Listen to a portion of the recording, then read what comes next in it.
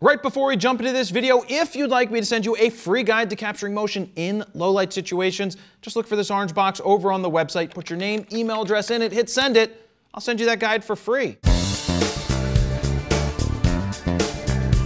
Jared Polin, FroKnowsPhoto.com, and I had a friend of mine who was in one of the biggest bands in the world at one time who's doing a side project, and he needs a new album cover for an album that's going to be released at some point. And he showed me an image of a needle in a groove, and he said, can you do something like this? Because I would love to use for an album cover a needle in a groove. And my answer was yes. But in my head, I was like, I don't know how the hell I'm going to do this. But I wasn't gonna say no, because as a photographer, the challenge is, can you figure out how to make this happen? And if somebody else had already done something similar, then it's not out of the question that this is going to be possible. So I said, yes. Let me sit with it for a few days and make some calls. So what did I do? I spoke to some scientist friends who have worked with microscopes to see if they knew how this was done. I reached out to a college to see about getting a scanning electron microscope or getting access to a scanning electron microscope. Those are like millions of dollars. And I did a lot of research online to try to figure out how this was done. And what I came upon was a rental site where you could rent microscopes. And they're a little expensive, $800, $1,000 for a couple days, and I came upon an Olympus one that looked like it was gonna be exactly what I needed. There were lenses that you could change, there were lights in the lenses, you could tilt the head of the entire field,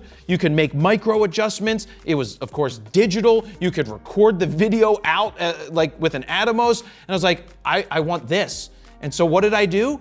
I Googled Olympus microscopes, found the Olympus USA website, or the Olympus of America website, which is linked down below, and I found a phone number to one of the sales representatives, called the sales rep, said, hey, I have this challenge, I have a YouTube channel, what do you think? They got approval to send a technician down with a $65,000 setup for me to attempt to get a photo of a needle in a groove. So we only had one day to try and accomplish this because we had the technician for one day and they were gonna operate everything and set everything up. The setup is pretty insane. They pull out a tower computer, you've got the monitor, you've got the microscope itself, you have all of the different lenses. There's like the 10X and the 40X and amazing glass, just amazing the way that this thing works. And the reason we had a technician is because one, we didn't know how to set this thing up, and there's so many different buttons and switches digitally in the program to operate this that we wouldn't have known where to start. So that's why it was great that Olympus sent us a technician down to help us facilitate getting the image that we ended up getting. So one of the biggest challenges of this entire shoot was, how do you get a needle in a groove and then get it in the microscope set up properly to then capture an image of exactly what you need? Yeah, it's not very easy. So I directed the entire shoot. The ISO and light, now it may say gain versus ISO, but it still all works the same. How long do you want the shutter open? How long do you want the aperture to be? There's all of these different things.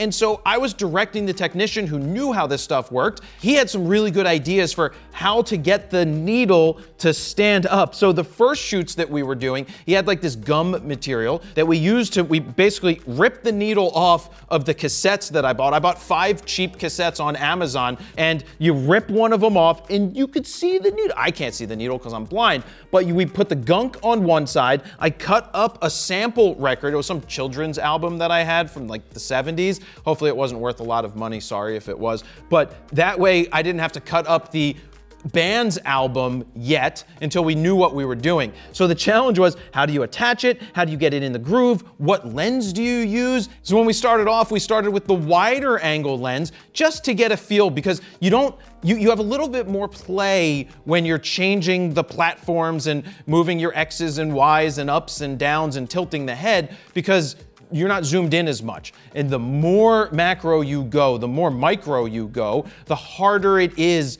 to make fine adjustments, because just breathing on something can throw it totally out of whack and could move the needle from the groove once you get it there. So this was very challenging. So after a couple of test images, we realized that the technician was doing digital zoom. Now, we don't want digital zoom because when you're working with like a 1 megapixel sensor, or maybe a little bit more than that, that the more you zoom in, the more the imperfections show up and the less quality that you have. And especially when you're working with such a small file to begin with, you don't want to start cropping in the camera. You want to get as close as possible with the optics, and that's what this microscope let us do. You could pop one lens out and pop another lens in, and what's cool is that they have light passing through the actual lens to light up the field, because when you get super close to something, you're blocking all of the light. We also realized that instead of raising the ISO or the gain in the system, why don't we just add extra light?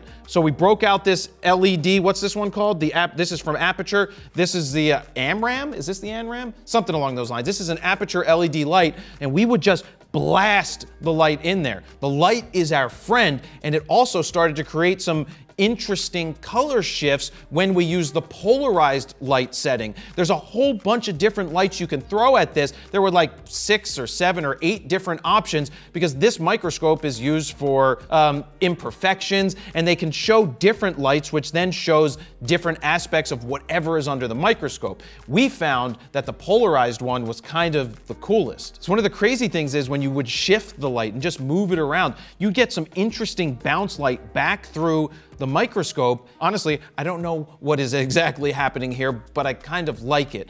But now let's jump into the computer because I want to show you the progression to how we got to the best of the best, what I think is the cover shot, starting with the original image. This was taken from Google, so this was the challenge. He's like, can you do this?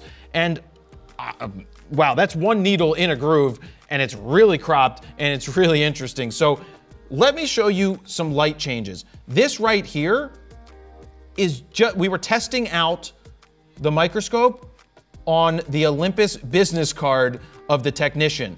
I mean, this is what happens when you change a different light. That's the ink.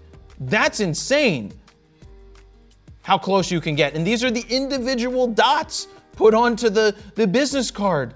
That was awesome to see. And also throwing under there, this is an iPhone. These are the individual LED lights of an iPhone screen. That was just a fun little thing just to see what you can do with it. So you can understand that this has a lot of industrial use for it. So if you're in industrial use and you need to take a close look at something, you got $65,000 to spend, check out Olympus America. Thanks, Olympus America. Let me jump in here real quick because I want to show you how our FroPack presets work on this image right here. Let's start with FroPack 3 and King contrast. Ooh, that looks sweet, but how's Gotham look? Gotham looks good like Batman and Bane. That looks pretty cool too, but let's go up to FroPack 2 and check out Harvest Moon. Now that's Harvest Moon Vibrant, and you kind of need sunglasses for it, but how's regular Harvest Moon? Nice. Look at that. It's just pulled back just a little bit, and then why not throw in some Bob Ross? Bob Ross is pretty vibrant as well. Now keep in mind, this isn't from a RAW file, so you don't have all the same data that we normally have, but I think these are looking great.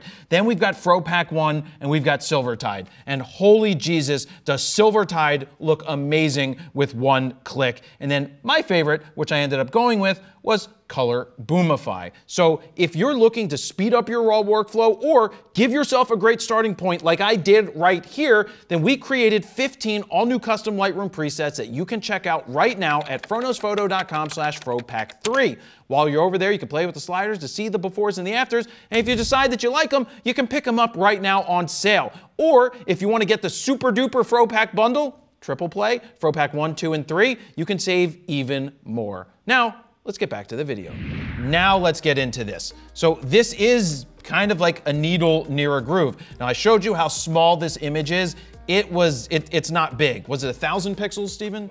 1,200 by 1,200? So we're at 1,200 by 1,200 pixels is the final image. And this is just starting off with a not super high magnification. I mean, it's obviously still pretty close. You're getting to, I didn't even know that the needle was ruby red, and it showed up ruby red. And you can see the grooves of the record right here. And then we start to get closer, but it's still not perfect. We're trying to figure things out. It's a lot of cause and effect. If I do this, this is what's gonna happen. If I move this too much, we have to start all over. And that was the challenge.